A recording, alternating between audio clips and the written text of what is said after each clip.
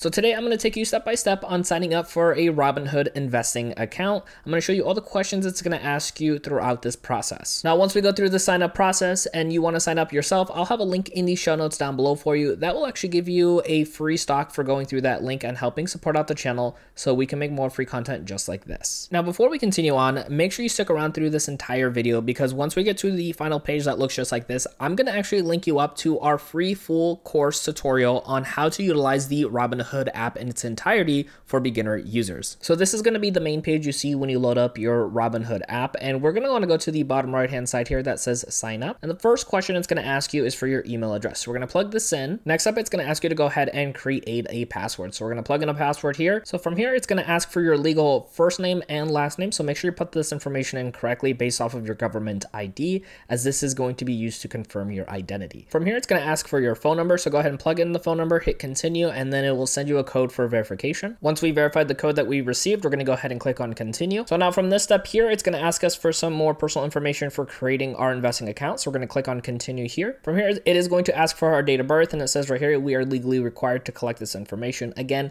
this is going to be for confirming your identity. From here, it's going to ask for the residential address. So go ahead and put in the address that you have, and then we'll go on to the next step. So from here, it is just confirming the address we plugged in, and then showing us on the map on the bottom, and then we can click on continue. From here, it's going to ask where you are a citizen. Again, they are legally required to collect this information. So we're going to put in the US and hit continue. And from here, it is going to ask for a few more pieces of information. Again, this is by federal law required to collect, which is going to be your social security number, keeping in mind that this will not have an impact on your credit score, and everything will be protected over here when it goes through this process. So once we see this, we're going to go ahead and hit continue at the bottom. So here, we're going to go ahead and plug in the social security number and click on continue. Now it's going to ask us a few questions about investing. So we're going to go ahead and hit continue here. So from here, it's going to ask you how much investment experience you have. You can choose whichever option works best for you. So from here, it's going to ask if you would like to enable your commission-free options trading. If you're not too familiar, you can click on learn more, and then you can answer yes or no at the bottom. If you choose no, you can always change that later. So from here, it's going to ask if you are employed. You have a couple different options. Choose the one that works for you. So from here, it is going to ask for your employer name, occupation, and job industry. And again, these are required to be collected by law. Now, the next question here is going to ask if you are a family member or a senior executive or 10% shareholder in a public company.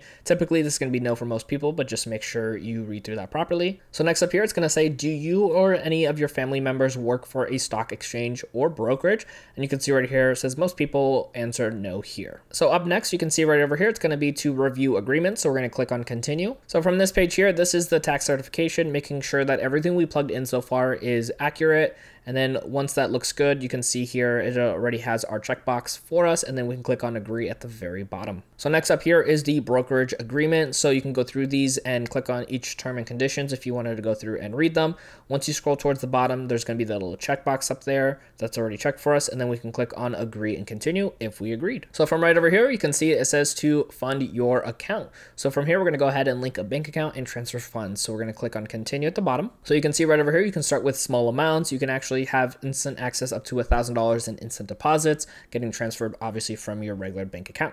Now we can click on continue here at the very bottom. So this is going to be the page where you're going to be able to connect your bank account with Robinhood pretty instantaneously. This is going to allow you to have your money start transferring over into Robinhood so you can start buying stocks. If you like, you can click on continue. And from here, it's going to show you a bunch of different banks that you can go ahead and log in with, or you can search for your institution at the top over there in the search bar.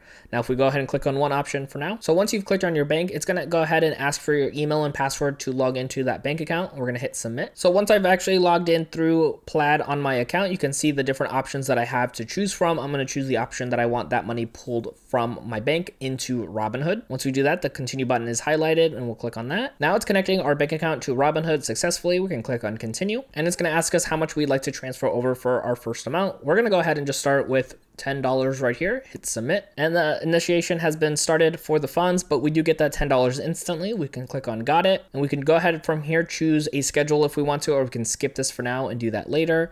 And it says, thanks for joining Robinhood, and we can hit explore Robinhood at the bottom here. Here it's going to ask if we want to do smart notifications. We can do not now, or yes if you want to. And just like that, we went ahead and created our account, and we are officially logged into our new Robinhood investing account. And now we are officially on the main page of our Robinhood account. We can go ahead and claim our free stock, you can see right over here, and then we can go ahead and get started with investing into the stock market. Now, if you want your free stock, don't forget to check out the link in the show notes down below. That's gonna help you get that free stock and go through that same process we went through here in today's video. Now, I also have my free complete guide to utilizing Robinhood as a beginner right over here on screen, so make sure you check that out to keep on learning how to utilize the Robinhood investing app.